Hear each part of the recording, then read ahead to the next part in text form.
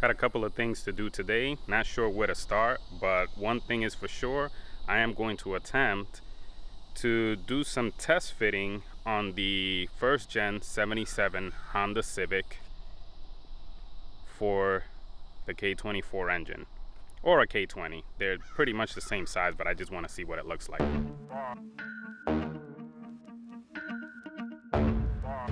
So that guy right there is what I'll do measurements for today. But before I can do that, I gotta move some things around, make some room. I gotta get the gantry crane prepped right behind me so that I can hook up the engine to it and drop it in sort of to simulate how it'll feel, how it'll look inside the 77 without a transmission, of course, because I'll have to get perhaps an S2000 transmission. But I want to see what it looks like first to see if this is going to be possible, how extensive the modifications are going to be.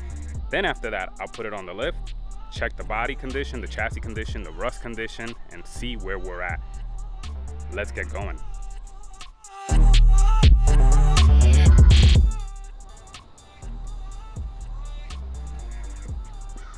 Car is hot.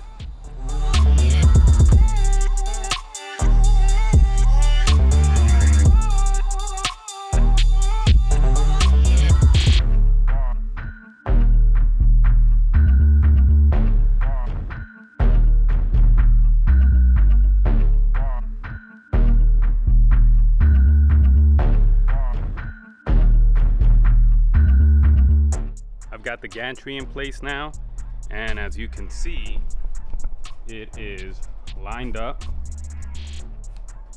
with the front end of the car. But first, I gotta put the K-Series engine with the engine stand right out there, pull it off the engine stand, and see if I can do some test fitting. Not sure how that's gonna go, but we'll see.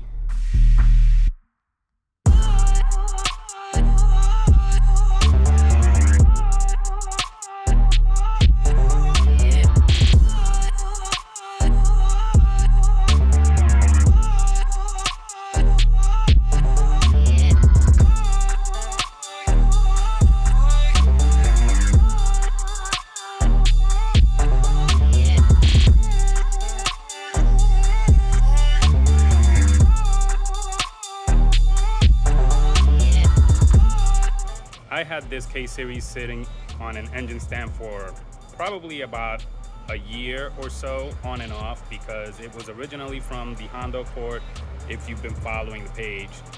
And now that Honda Accord has a JDM K24A in it. Don't know how long that's gonna last, but nevertheless, the stock engine is out, and I am using that as a template to sort of get some measurements to fit this K-Series or a K-Series into this 1977 first generation Honda Civic. And I've been working on that all morning. I took it off the engine stand, put it on the gantry, and lowered it just to see if we really had enough clearance to work with, and I think we do. So this is it. This is the 1977 first generation Honda Civic, and it fits as far as clearances go. Here is pretty much where the transmission bell housing would be. This is obviously the firewall of the vehicle. This is a support bracket for the engine mount of the original engine itself. And it's literally sitting on the cross member of this car, which is why you can see that it's sitting up high. So that cross member has to come out. Something different has to be fabricated to hold this engine in there. I don't know what. I have zero experience here, but I will learn. This is the challenge.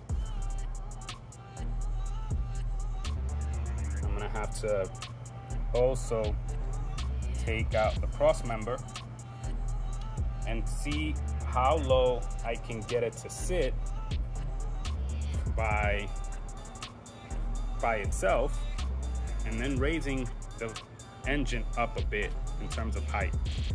So the next step at this point now that I know that it actually fits in here, is to get this engine back out, put it back on the engine stand, take out the cross member, take out the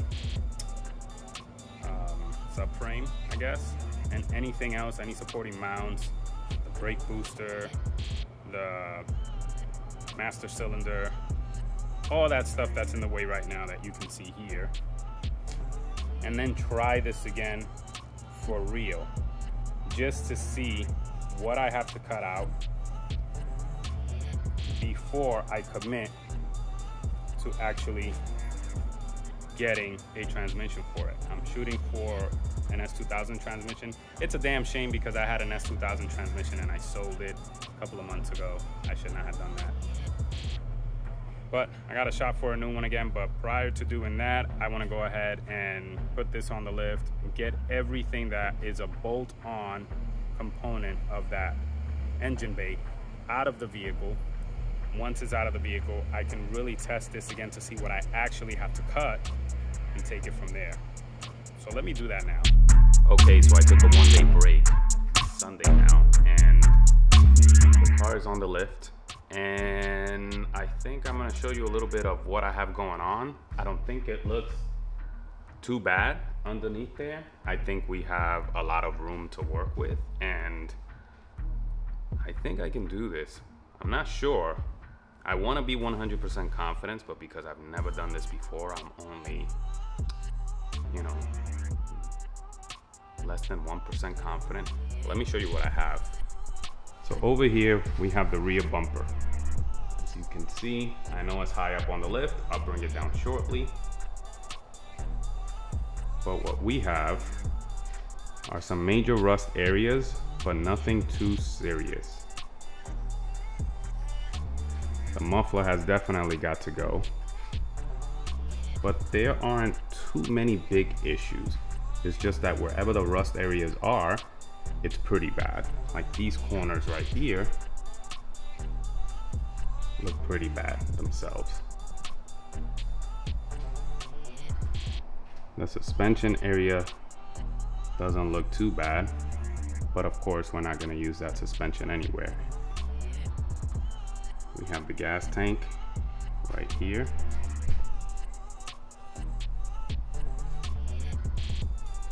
Muffler. And this is the trunk area. This portion here is pretty rusted, but not too bad. And let's walk this side of the vehicle. So as you can see, this is rusted out, but we can fix that. Same on this side.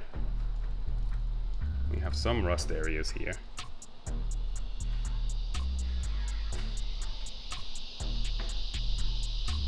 But I think these are all areas we can fix. We go back to this side. We have these rusted areas on the chassis itself, right on the frame.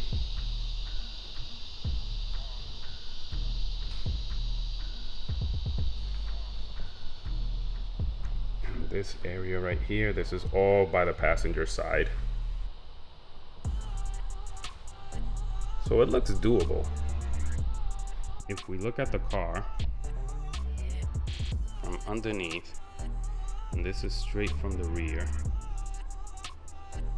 it looks in pretty fantastic condition compared to what the exterior, or at least the body, by the door panels and hood and all of that, is actually set to. It's pretty rusted. The paint has been eaten through with rust, but I think we have something to work with. Now in the front area, we have some challenges, but these challenges can be fixed. So we'll start here with the actual suspension. The subframe and cross member can actually come out, and this can be sanded down. but I highly doubt I'll be able to use that anyway for the transplant that I'm gonna go with, which is a K20 at this point. See this cross member here, or subframe, or whatever we want to call it at this point, is pretty rusted, but I think it's more of external rust that we can sand down and recover. This side is pretty good, but it's not eaten up with rust. Now this section here, this is the frame itself. That's pretty rusted. So we'll have to fix that up on top as well. But a lot of this stuff is going to get cut out. I believe that's the battery tray, but that stuff is going to get cut out. Battery tray right here. But the front end from inside the engine bay looks pretty good. No big deal there. And if we look at the vehicle from up front, it's not bad. It's really not bad. I think it's doable. So I think we have something good to go with here. I'm gonna go ahead and lower this vehicle, take some footage of the actual panels, the actual side of the vehicle, so that you can all see what I'm working with. The roof is in pretty bad shape. The interior definitely needs some work. And on the siding here, let me show you that. Sorry, I don't have a gimbal. I don't use a gimbal. I have a gimbal, but they're harder to use and what it's worth to me. See this rusted area here? That needs to be fixed. And we'll see a lot of that throughout the entire vehicle. We have paint bubbled up here. In the wheel well, there's some rust. But I think most of this can definitely be salvaged. So having said that, let me go ahead and bring this vehicle down so I can show you more.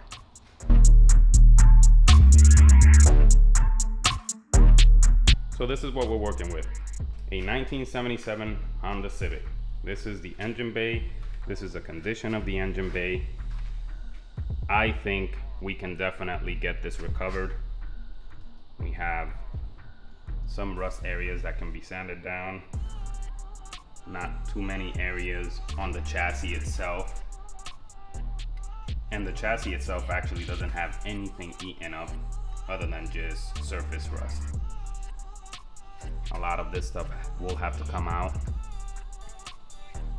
The idea is to take off all components that are bolt-on, so the brake booster, master cylinder, these firewall plates, the throttle cable, anything that's a bolt-on will be coming out. This way I can test fit the engine one more time to see what I actually have to cut. So a lot of it will come out. This rust area here, this is pretty bad. So this is gonna have to get cut out and re-added. Do some welding in that area. As you can see, the entire windshield, I guess, panel area, it's all gone. And then the roof is pretty bad. Look at this, all the way out. That's pretty rough. So I'm gonna have to cut out this area, probably take the roof out. What I need to do first actually is just sand everything down, see the condition that everything is in, and then decide from there. But right along the top as well, it's pretty bad. But who knows, maybe I don't have to cut it out completely. Just have to check what I have. You can see here, This rear passenger side quarter panel, it's all rusted.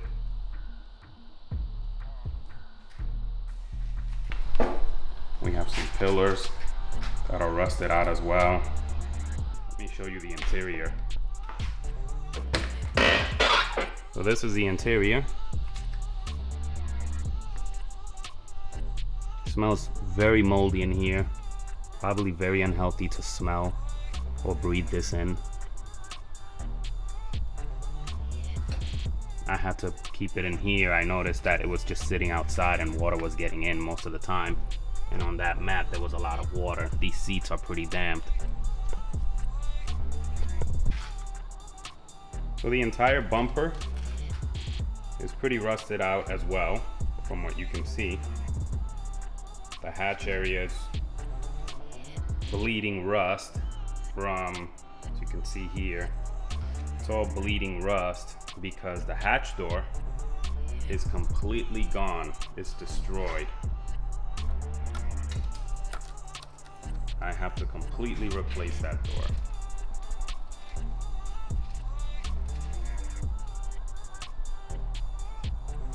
But inside the vehicle, it doesn't look too bad. I don't know what the condition is going to be once I take the carpet out. So that'll be interesting. But I have nowhere to stow any of this stuff yet. So in the meantime, I'm just checking things out. This is what the hatch door looks like closed. You can see it's definitely in bad shape. So I have to try to see if I can find one and get it replaced. The roof and the pillars are all rusted in the back as well. You can see that all there. So that's what I'm working with. I think, oh, it's hot, Florida weather. I think it's a good project. It's a lot of work. I have zero experience with any of it, but fabricating and getting things going in terms of measurements for new mounts, test fitting an engine, restructuring the alignment for the engine itself, the way it's gonna sit, all of that stuff. I have no idea how that's gonna work. So it's just time to reinvent myself, I guess. So keep watching. I'll keep you all posted. Let's see if I can get it going. I don't know how long this is gonna take me. I'm new to all of this. I still have to get a welder.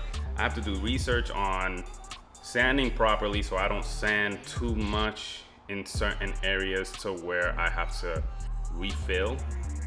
There's just a lot of stuff I really don't know and understand about bodywork and restoration. So this is new. We'll see where we get. Catch you next time. Thanks for watching.